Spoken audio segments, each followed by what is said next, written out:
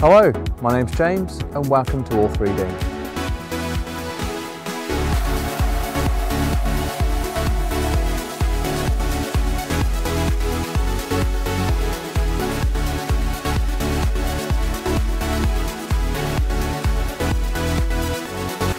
So we're here at the R.J. Mitchell Wind Tunnel down at the Southampton University. We are doing some various scans with Angelo in a number of wingsuits for the Project Icarus student programme. The Icarus programme is a programme of wingsuit development at the University of Southampton with the intention of breaking at least 4 world records, including the highest altitude, the longest flight time, the longest distance flown and the highest speed ever achieved with a wingsuit.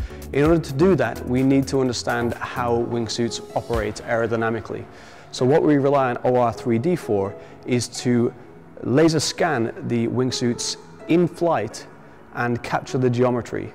We are able to then run simulations to determine the flow field around those wingsuits. And then we can also modify them. We can modify them and improve them. And in doing that, we can generate our own wingsuits that will hopefully break the world record. And I'll be the guy doing that as well.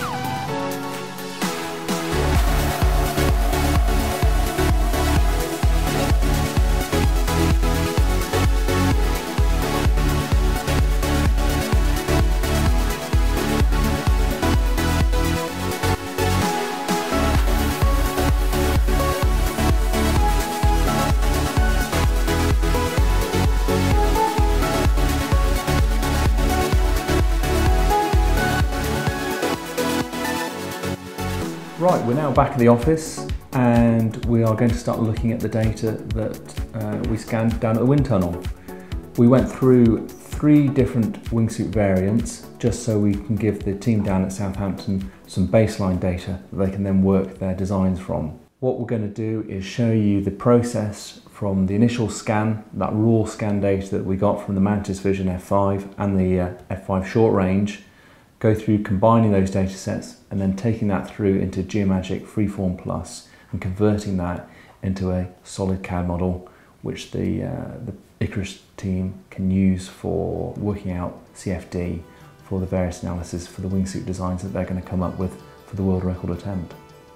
So we're now looking at Mantis Vision Producer, which is the software that puts together all that raw scan data from the video that the F5s took and turning that into what we call a registered point cloud.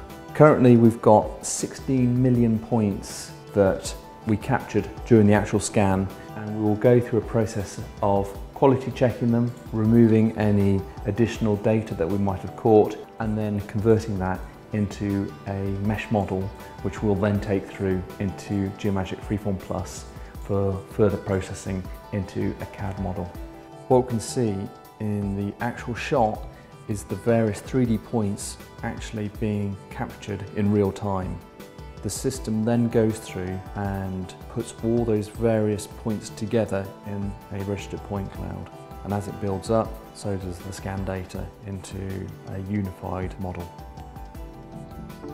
So we're now looking at Geomagic Freeform Plus. This is Geomagic's premier organic modelling software package. It works by importing either CAD data or scan data directly into the program and then manipulating it using the Haptic Device. This sort of application is used a lot within jewellery design, in medical and also in manufacturing, where issues of draft analysis and working with complex organic shapes in the moulding process is key and can't be used with traditional mechanical CAD packages.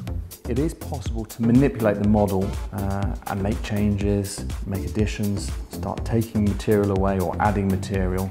Obviously in this particular case we're keeping it exactly as we scan, so we've got very accurate data. But using this haptic device allows us complete control over the clay and provides us a lot of control in models that we produce. So it's a very powerful application that provides a huge amount of design that is not possible using traditional CAD packages. So we've gone through all the processes from working with the scan data to creating that mesh model, and then finally using Geomagic Freeform Plus to create a CAD model, which will now pass on to Project Icarus. These guys down at Southampton Uni can start doing the design work necessary for the world record attempt. Hopefully it's given you an idea of exactly what we're capable of and also what is possible with the latest laser scan technology from Mantis Vision and Geomagic Freeform products that we support, supply and train here in the UK.